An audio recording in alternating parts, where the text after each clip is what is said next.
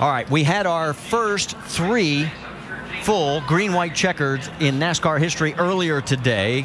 We're going to have our first attempt today here in the nationwide race. It is Kevin Harvick on the low side, McMurray, Boyer, Vickers, Brad Keselowski, and Menard, your top 6 as we go green.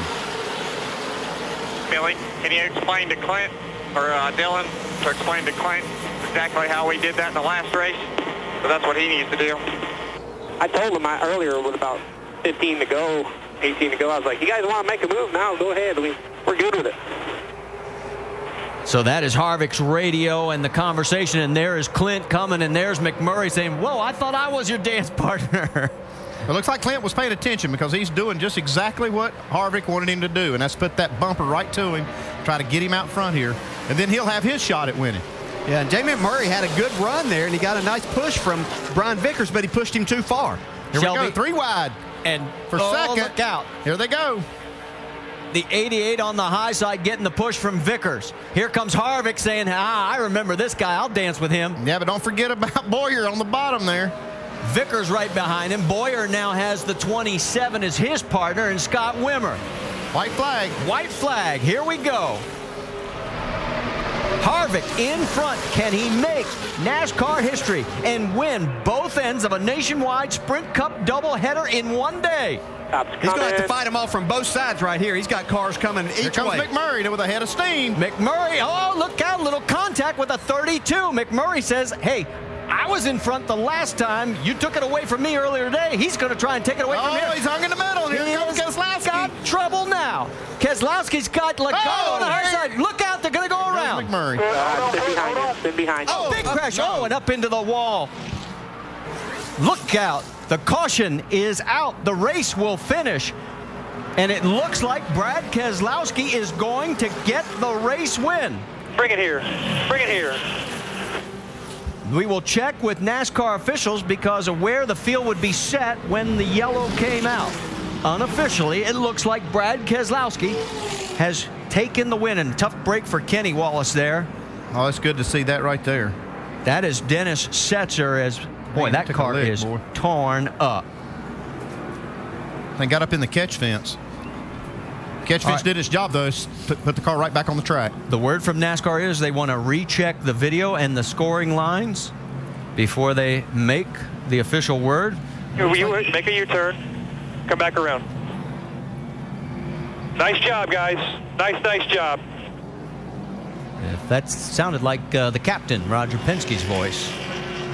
Brian Scott's car torn up. Brendan Gaughan torn up as well. Yeah, they're actually having all these guys turn around on the backstretch and come back. Yeah, because there is so much damage. They don't want them running through the that accident scene up there. They want to give all of these workers plenty of room. They don't want race cars coming by this, so they're turning them around. And you can see how much debris is scattered everywhere on this racetrack.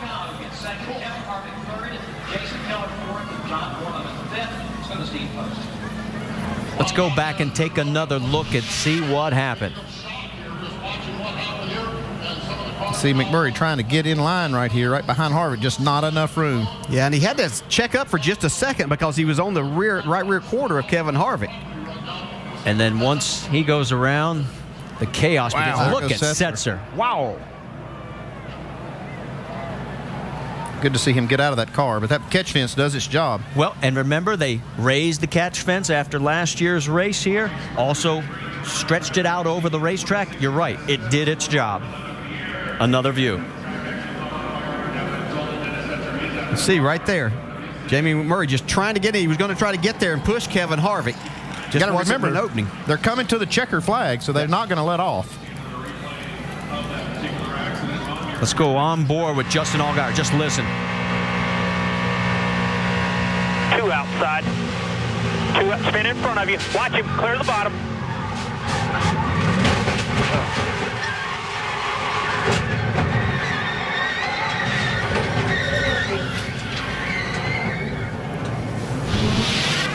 You know, this was the last race for these type cars here because at Daytona they'll run the new car, but this wasn't how they wanted to send them back for sure.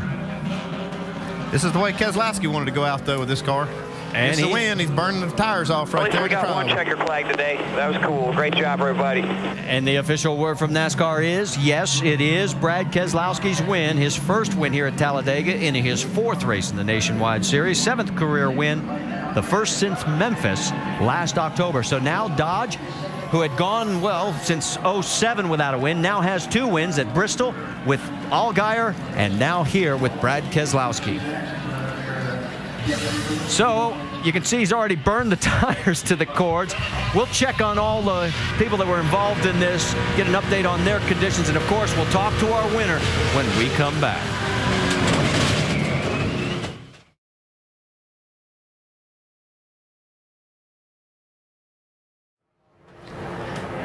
Back here at Talladega, that's the scene of where Dennis Setzer got into the catch fence. It did its job and kept him inside the racetrack, and you can see the marks on the safer barrier as well.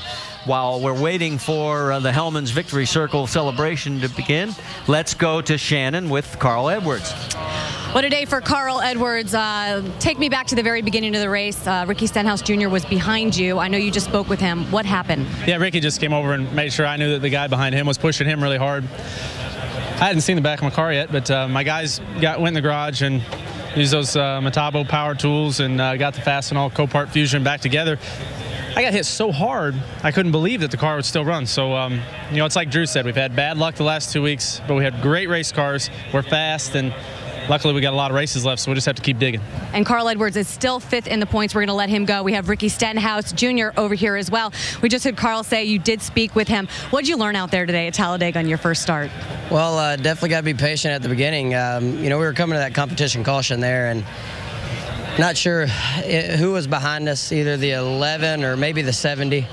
Just got into us all the way down the short chute and got us through the tri-oval. And I was in the brakes as hard as I could, and unfortunately we got into Carl. But, you know, felt like we had an engine, maybe a plug wire or something, you know, mechanical there with the engine. And, you know, we'll take it back to the shop and look at it. But the City Financial car was pretty good today. You know, it would run up there with those guys, and we had March of Dimes on there this weekend. So it was good that we brought it home in one piece, but definitely not the finish we were looking for. But, you know, like Carl said, we've had bad luck. Just, you know, we got fast cars, got good guys behind us, and we'll just have to go to Richmond next week. Well, it was a 29th place finish for Ricky Stenhouse Jr., but guys, he was there at the end. Marty? All right, thank you, Shannon. As you can see, oh, look at the carnage behind. But there is the Hellman's Victory Circle, and it's time to talk to our race winner. Come on, buddy.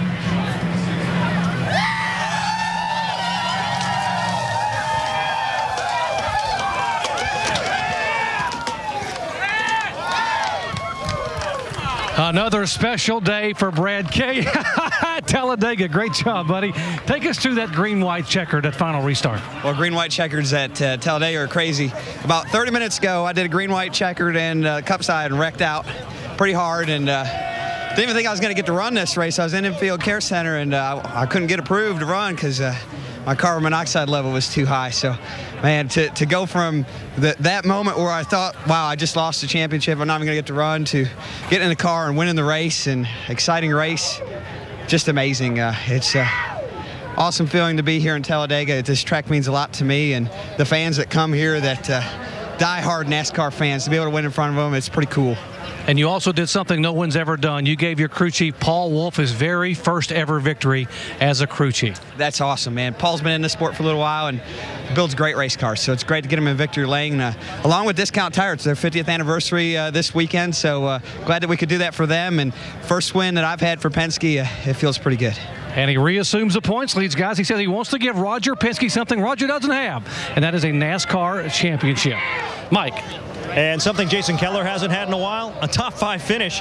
Great run for you today, bringing home 4th. Well, it really was. You know, the car was really good. My whole plan was to lay in the back, and we charged up there to 5th, and the car was really driving great, and just rolled back there, just in the right place at the right time. I just want to thank Pro Motors. We knew we had great motors all year long. We just had to get the cars under them, and car drove good. And happy birthday to Joe, and it was mine and his birthday on Friday, so it's a good way to spend the birthday. But I just hope everybody's okay, and tell Jade and Deb I love them.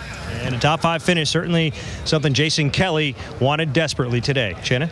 Well, one very happy driver, Johnny Borneman III. He's down here, finished 5th in this race here today. What does this win mean for you and this team? Well, it's like a win, isn't it? Oh, yeah, this 5th place finish. 5th place, this is unbelievable. You know, we came here strapped for money and just come here to live the dream, and had an opportunity to buy a good Abraham car and just come down here and run well, and had a great time, you know. Good job, Kevin. Thanks. He just went on the roof of your car, or the hood of your car. Very, very little sponsorship, Redline Oil and Twisted X boots. I know my mom and dad are jumping off the couch and Grandpa back home, and I wish Cassie could be here to see this. This is the best day of my life.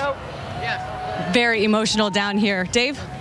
Well, kind of the reverse effect down here. Jamie McMurray had a car he thought he could win the race with. We're going to roll the incident here for you, Jamie. What did you feel rather than see?